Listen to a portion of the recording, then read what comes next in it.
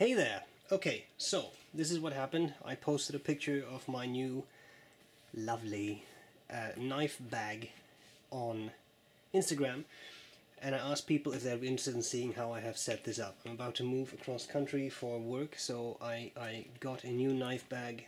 I had another one by Kaishun that was pretty bulky. I saw this and I got one. So when I say knife bag, I'm talking about kitchen knives. Okay, so there's not going to be pens, there's not going to be pocket knives, it's just kitchen knives. And I'll show off how I set this up, and I have a pretty nice bond with most of my knives. So I'll talk a little bit about every knife that's in here. Some knives I'm leaving here just for, I will be back at some point, most likely, so they are safe here, but this is what I use on a daily basis. So if you're not interested in kitchen knives, this video will have nothing for you. That's just the way it is. As to the bag is made by Boldric. It's a US based company, as I understand, and I have to give a shout out to Nella Cucina in Toronto here, a very nice kitchen shop. They special ordered this specific model for me. I explained that I needed it within a certain time frame because I'm moving. They arranged that everything was done. They even delivered it for free to my doorstep, which I think is very lovely, lovely service. So that's very nice. Okay, so as to the bag, it holds 17 knives. It's buffalo leather, so it's very soft. It's very nice. It's very pleasant, and I just love the classic look of it. Also, for those of you who actually travel with the bags, it's all leather. It's rugged, brass buckles. I just love this look. It's such a classic, old-fashioned look. Okay, so let's open this up. I have to see how this turns out in the camera, or on camera, as to the angle. You have to undo these buckles, and of course I'm actually sitting on the floor, so this is not very easy right now. But as I've said before, my videos are always what you see is what you get. They're not really edited. So there we go. Okay. So let's start here. I'll adjust this a little bit. Right there on the outside, these are actually pen loops, but I thought, you know what? I never use a pen, so I'll just use I'll use them for some smaller knives. Let's take these out. I'll just take them out and I'll show you. So, what do we have here? Yes, these are very professional knife guards. I know I should have some sort of edge guard. Should probably buy one. But anyway, what do we have? The first one here is my paring knife, trusty paring knife. I absolutely love this knife. It's a global. It's a small one. If you want to know the number, it's the GS38. So it's a smaller global knife, paring knife. It's a really thick handle, which is interesting, but very comfortable for reverse cuts if you're peeling something. I found this to be an overall lovely knife. If I remember correctly, it's 3.5-inch blade. Then we have this. This is a Kaishun, pardon me, paring knife. Sometimes I want to have a paring knife that has a sheep's foot edge, so not something pointy like the other one, but a flat edge. That can be useful because you have more contact with the product. So sometimes I prefer this. This is actually a Williams-Sonoma exclusive, so you can only get this at Williams-Sonoma in a set with this knife, also a Shun. This is a lovely knife. It's a scallop edge, a smaller blade as well, and I just love this one for all kinds of tasks. This cuts bread very well, tomatoes, anything that is, or bell peppers that has a slightly harder skin. Very easily go through with this, and if you're making a sandwich, you can cut your bread and use it as a knife to smear, as it were. So you can spread stuff on your bread. And then finally, I have another global. This is, if I remember correctly, this is one of the forged globals. Let me just check that. Yes, the GSF 17. So the F stands for forged. They're a little heavier. Has a lot of weight near the handle, and it's a bird's bill. So it has this curvature. The advantage of this is it's a turning knife. So if you want to do turned potatoes, that is a giant pain to do, but it is also kind of fun, and they look really neat.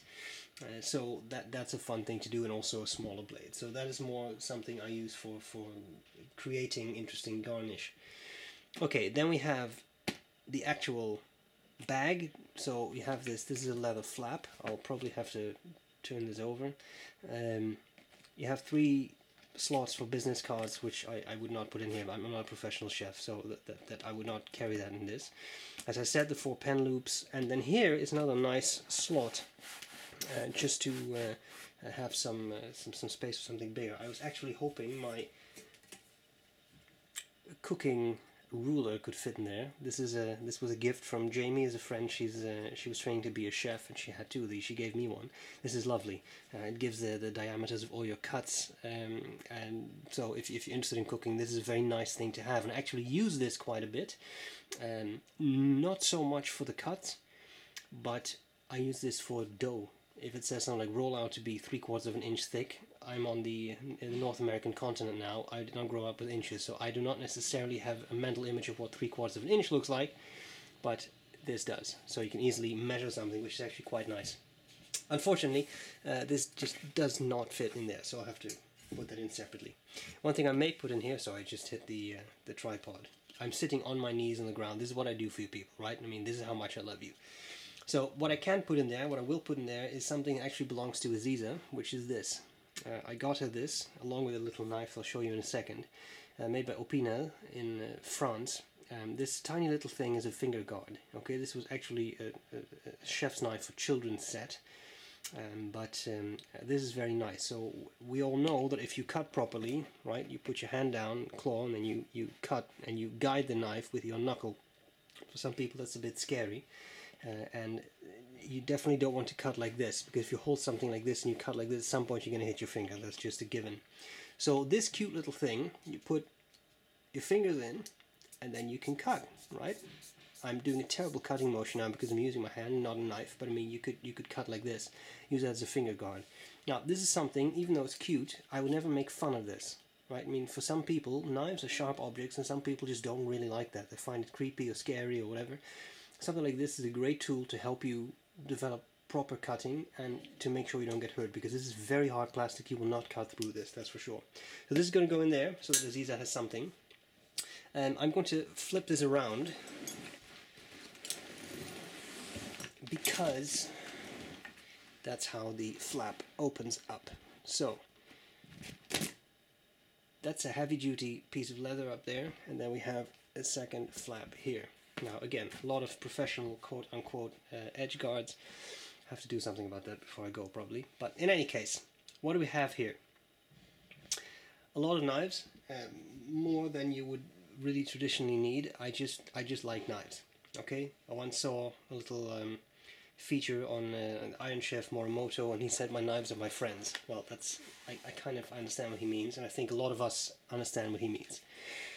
This is one of my favorite knives. I'll show you the actual knife. It's a 10-inch Kaishun knife. Has that nice sort of the Damascus they do and all that, but not only is it pretty, I just love this knife. A more Japanese shape, more like a gyuto, right, with the sort of the sheep's foot tip there. Not a whole lot of belly. There is a little bit there, but not a whole lot. Beautiful. This is the Kai Fuji series, which I think may be exclusive to Williams-Sonoma. I'm not sure, but in any case, I got it there. Actually, Aziza got it there for me as a Christmas present. It's an absolutely beautiful knife. I also love this pommel. It actually is sorry, it's very reflective, of course, but it's Damascus steel, and very, very comfortable. Can be used by left and right handers too, by the way. So that's kind of nice because of the shape of the grip. Very nice, a nice knife, and I love this one. Perfect shape and size for me. So this gets a lot of use. Let me just carefully put that back. Next one in here. This is my global filleting knife. It's a bit springy, right, as it's supposed to be. G19 model, should you be interested. I'm pretty sure this was the 10-inch blade length. A bit flexible, filleting fish, etc. is useful. I have to admit, I don't do a whole lot of filleting fish, but I do use this a lot if I have to cut off the skin of fish, salmon, etc. So that's always an option. Okay, then here we have something that's a bit more special. This is a Yanagiba. So this often referred to as the sashimi knife. I use it as a general slicer. I also slice cooked meat with it, for example, because I don't make a whole lot of sashimi. Another global G14 10-inch Yanagiba. What's very nice about this one is this mirror polish. You can see the camera right there. You may even be able to see me. Oh yeah, that's me, isn't it? Anyway, this knife does not come with that mirror finish. My friend Aaron, who is an absolute maestro when it comes to knife sharpening and polishing, put a very good edge on this knife for me, and he did that mirror edge, which just makes it all the more beautiful. A superb knife that I really like, and that I definitely look forward to slicing something up with that again. Okay, now as this one comes up, you see there is the 17 slots, or what is it? 1, 2, 3, 4, 5, 6, 7, 8, 9, 10, 11, 12, 13. 13 there, 14, 15, 16, 17, I guess. I don't know exactly how they counted the 17, but there were slots up here as well, which is kind of neat. In here is a slightly odd knife. GS1 Global makes this. A smaller knife. I think they refer to it as a vegetable knife. I like this if you need a slightly bigger paring knife. I've used it for peeling. That works well. I've also used this for because it has a belly. It's very nice for chopping herbs or something. Notice how I said herbs and not herbs. Okay, we've had that. What else we got? This is a special knife. It's a global knife, G17. This is a 10-inch global chef's knife. I like 10-inch chef's knives. I always think it's a good idea to use the biggest knife you're comfortable with, so that doesn't need to be an 8-inch knife. For some people that's a 6-inch knife. I like a 10-inch knife. I find that a very comfortable size to work with. I once bought a global 12-inch knife, which is a lot of fun to use, but that is definitely getting very big for me. But that's great for big watermelons, etc. For everyday use, I have this knife. This knife is special to me because it was the first really nice kitchen knife I bought. And yes, I know it's not a Japanese custom knife. There is way nicer kitchen knives than Global. But I really like Global. It's a brand that that has meaning to me because, as I said, it was my first actual nice kitchen knife. So in that regard, it's a special one for me. Okay, so there's that. The next one. This is my 10-inch global slicer. It's just a carving knife. Simple, it's not flexible. The model, should you desire it, is G47. I love this. This is great for roasts. I use this to tranche steaks. That kind of stuff works really nicely, and is a lovely overall knife. I also like that it's 10 inches. That's just a good size. If you have a slightly bigger roast, it's easier to cut through. Okay, here we have a knife. It's actually Aziza's. Aziza has a chef knife too. It's a 6-inch Wusthof, and that's perfect. Perfect size for her. Wusthof knives, classic German knives, very nice. 6 inches. That's something she's comfortable with. Okay, insert jokes there. In any case, she loves that knife, so we had to take that for her, of course. Okay, then we have this one. This is another lovely knife. This was actually, there was a Christmas present from Aziza as well, 2016. Another Kai Shun 10-inch knife. This is the Shun Classic, which is very nice. I like using it. The advantage of the other 10-inch Shun I showed you, the Fuji, is a couple of things. This is more rounded off, so when you put your finger there, should you want to do that, I typically use a pinch grip. I use the knife like this. This is rounded up, and your finger slips in very nicely there. Whereas with this knife, the Classic, it's pretty much a 90-degree angle, so you will feel that a little more. It's a bit sharper, and the spine of the blade, 90-degree angle. So if you cut with this for a long time in pinch grip, you're going to feel it. Whereas with this one, the spine is rounded off. You can hold this in pinch grip. I have cut with this for long periods of time. For example, when I did more extensive stir fries. I had a lot of vegetables all to dice up. Use it for a long time, you have no issues. Whereas with this one, you feel it a little bit. It's just the way it is. Okay, put that out of the way. Next, this was a Christmas gift from Eric in 2016. Wusthof boning knife. I think this is their Icon, yes, Icon series. Very nice. Boning, not filleting. It's not really flexible, but good for boning. And I love this. Quick. If you need to debone some sort of meat, this works very well. Very nice. Came out of the box very sharply, etc. Here's a birthday gift from Aaron. I absolutely love this. Aaron, of course, I cherish all the knives you've given me. I've left some here just because I don't want to carry all of them where I'm going. Nakiri, a Japanese vegetable knife. Very nice. This is a 90-degree angle, but this is nicely rounded up. This is something you use not in a rocking motion, but more in a like you pull back. Made for vegetables. Lovely knife. Came out of the box. Very, very nice. Very, very sharp. And it's absolutely a joy to use. It was actually wrapped in a Japanese newspaper, which I left on there because that's just too much fun. Okay, now we have this crucial knife, simple but crucial. The Global G9, very simple, serrated edge knife, aka the bread knife. You need a serrated edge knife. You need something to be able to cut bread or softer products that you don't want to squash. Some people use this for tomatoes. That works fine. I personally don't, but I mean that there is something to be said for that because the skin can be a bit tough. So it all makes sense. Then we have this here. This is another crucial bit of kit, right? The meat fork. I like meat forks that have long prongs like this, just because you can do other stuff with it as well. For example, if you have spaghetti, you sort of roll it up, put it on the plate. It looks nicer. This is a very simple, humble Williams-Sonoma. I think it was their house brand. It's made in China, but this is just a fork, right? I don't need any super fancy meat fork. This came with a carving knife as well, same handle. It's some sort of wood. I don't even know what wood it is.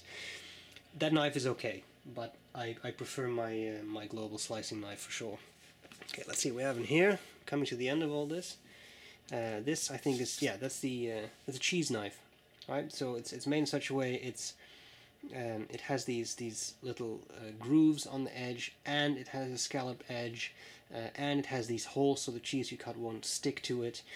I will say it's a pain to clean because bits accumulate there, and your sponge will not really go through. So it's a bit of a pain. But when it comes to cheese or other products, I have done some tomatoes with this if I absolutely had to. I've done small buns with this. You can cut all that stuff with it. It's a lovely knife. And a pretty aggressive point there too, which I think you also use for something with cheese, and I forgot what you use that for because I don't eat cheese. Okay, here we have this knife. This is a knife, another global, that I absolutely love. It's a universal knife, some people call that a petty knife. GSF 24, another one of the forged global knives, 6-inch blade. Why would you use this? Well, if your chef's knife is too big but your paring knife is too small, then you use this, and I love it. It's almost dagger shaped, right? You could use it as a sort of oversized steak knife too if you want, but nice simple knife, and because it's forged, it definitely has some weight to it, more so than the regular global blades, and very nicely. I find it very nicely balanced, so that is quite cool, and definitely a knife that I use a lot. So when I start cooking, I put out my knives. I have a chef's knife, I have a paring knife, and I always have that one for just the weirdo jobs that you can't do with anything else. Okay, now we have a Ziza's knife. It is an Opinel Chef Junior or something, I think it's called. In any case, small knife, doesn't have a sharp tip, so your kid doesn't stab itself, or your wife. Has a little rivet for your finger, you can put your finger in. And I say again, I don't make fun of people for using this. Knives are scary, and if you're, Ziza is also a bit smaller than I am, so for her, this is basically the size of her underarm, right? What do you call, is that English? Lower arm.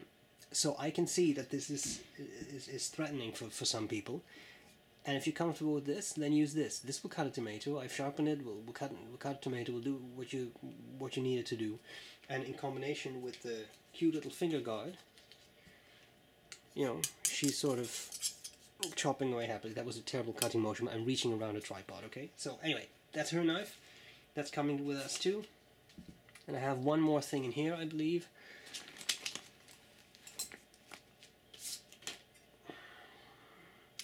It's a sword of cleaver. I say sword of cleaver because I'm pretty sure this is a Chinese vegetable knife. It's not particularly thick, but it does actually have some thickness to it. It's pretty rigid. Now, the chai dao in China is used as a chef's knife. I have a Chinese chai dao as well. I have not brought it, but it is a lovely knife. Chinese chefs use that for everything, so they don't play our game. They don't do pairing knives and all that stuff. They just use one knife, which is a very, very sensible approach, because why have 17 knives when you can have one? I do love using Chinese chef's knives, but I use this as a cleaver. This is from a Chinese supermarket. I think this was $7.50. I've been hacking away with this. When I bake with chocolate, I chop up the chocolate with this. It takes a beating. The edge is still going, even though I've cut through some pretty hard stuff with it. If this ever goes, I'll throw it out. I'll buy a new one because it's $7.50, as opposed to buying a higher end cleaver from, say, Wüsthof, which would set you back considerably more and would probably also last you longer. So as always, the discussion is the cheapness worth it? For me it is, because I don't do a lot of cleaving. I'm not a butcher. I don't break down bones and cut through bones of animals. This serves my purpose perfectly fine. And there you have it. This is the knife setup. So my cute knife bag, I love it. I think this is a superb product. I mean, this makes me happy. It smells of leather. It's lovely. It folds up to a fairly compact thing. It has a beautiful shoulder strap. It has brass buckles. I mean, I love it. So that's it. This was the overview of the knives. I hope this was useful. If you have any questions, let me know. There's not going to be any cutting demonstrations. I'm just showing you the contents of the bag, and that's all there's to it. Hope this was useful, and I'll gladly see you later. Bye-bye.